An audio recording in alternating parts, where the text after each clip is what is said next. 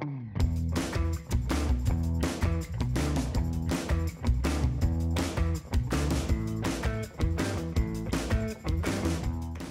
thinking.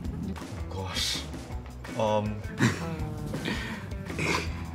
I think what makes Learning by Design programs such an invaluable space and platform for students to transform their knowledge in design thinking into actual skill set is it gives them a real problem that is different from a textbook context, taking a step back to look at a problem at large. It really helps you to connect the dot and apply your skill in a more holistic manner. All of our students have been exposed to design thinking and mentored by our own teachers. What is particularly exciting for us is that we are being mentored by industrial practitioners, like real people in the industry that actually uses design thinking to come up with products and services. We really believe that it's very important to make the student to understand the real problem in the real world, and we believe that this skill can be used in wherever they're going, that how you find the root cause analysis, why people do certain things, and helping them to develop their skill set. We hope that what Bank of Singapore partnering with DesignSingapore Council and Commonwealth Secondary School will inspire the like-minded industry practitioner and giving back to community more. Through design thinking, I learned that not everything flows smoothly. We should always be prepared to fail and keep on trying again to allow us to constantly improve ourselves.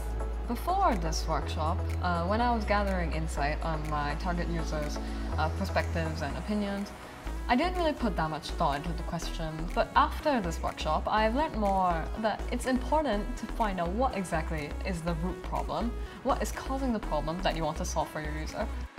Design thinking puts human at the center of problem solving. It helps us to understand the real underlying issues and therefore help us to come up with the solutions that truly solve the problem in much more sustainable way. After this program, I see Alan's more courageous in outreaching. He's more resourceful in coming out with prototypes and collaborate well with diverse stakeholders, teachers, friends, teammates.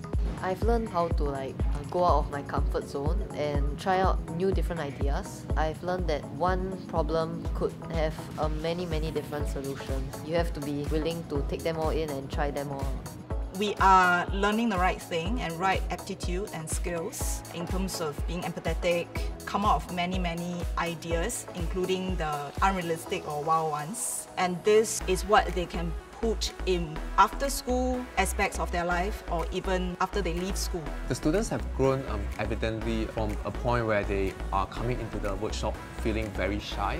A lot of them have become more expressive. You see people jokingly expressing themselves, which I think is good. What I want the students to be able to take away from this workshop is to bring back that natural curiosity in all kids, to be genuinely interested in a topic that they are engaged with, and to find solutions that has a more lasting value and that attributes to you being able to make better real-world decisions. So that's when a good idea can become a great idea.